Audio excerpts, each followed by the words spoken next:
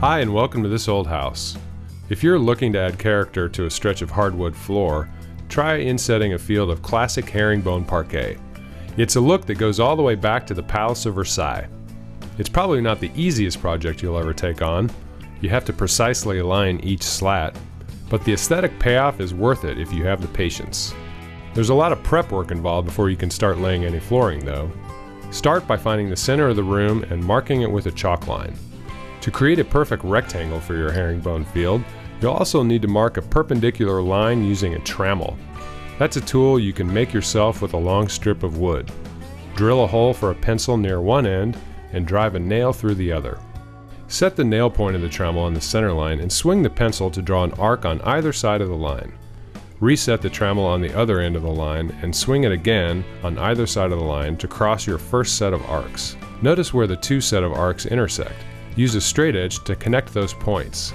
Now you have two perpendicular lines to work off of to create the rectangular border you need for your parquet.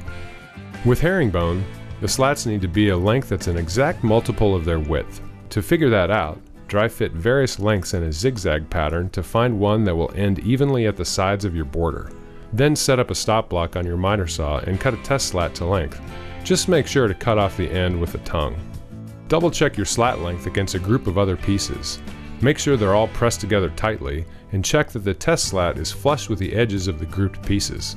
If not, make another piece and try it again. Once your slat length is dialed in, cut all the slats you need, again making sure to chop off the ends with a tongue. In order to make a herringbone pattern, your flooring slats need to have a groove on each end. Luckily, you can add a groove on the ends you just cut with a router. First though, use a groove in one of your slats to adjust your router bit. Then clamp a slat to your workbench and run the router along the end to create the groove. And then groove the rest of the slats.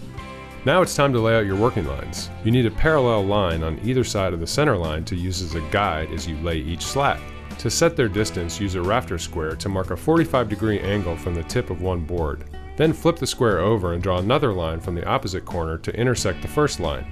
Now you've got a capital T on your board. Make a line from the intersection of the T, perpendicular out to the edge of the slat. Finally, from that point on the edge, draw a parallel line with the top of that T. This represents the center line that you already have on the floor. Lay the board on the floor with the last line you drew oriented right over the center line. Now mark the floor at each corner of the board at several intervals.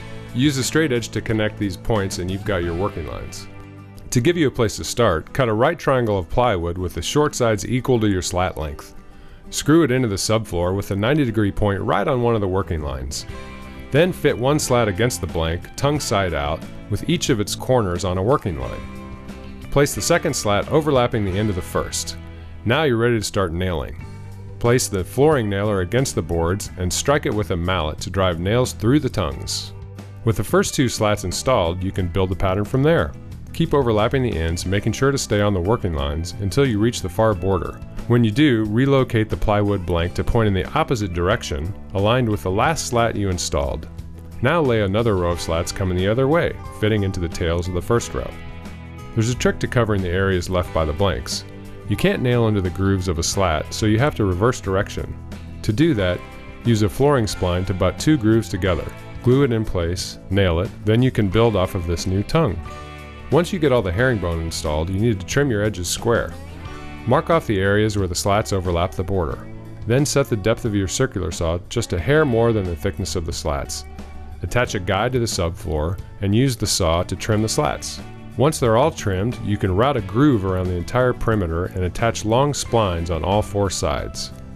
Now you can add a decorative accent strip before finishing the frame around the herringbone with wider pieces.